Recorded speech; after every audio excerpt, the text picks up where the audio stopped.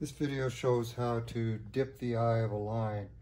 You know, your vessel comes up to the dock and there's another boat that's got its line on a bollard or a cleat already.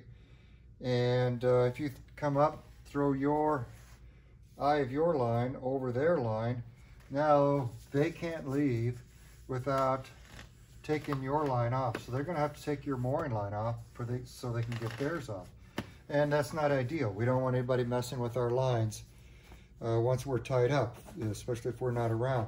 So what you do is you do something called dipping the eye, where you take the eye of your line underneath the eye of the other mooring line and then put it over the bollard. Now either vessel can take their line off first, doesn't matter. You can take yours off, you know, they can take theirs off.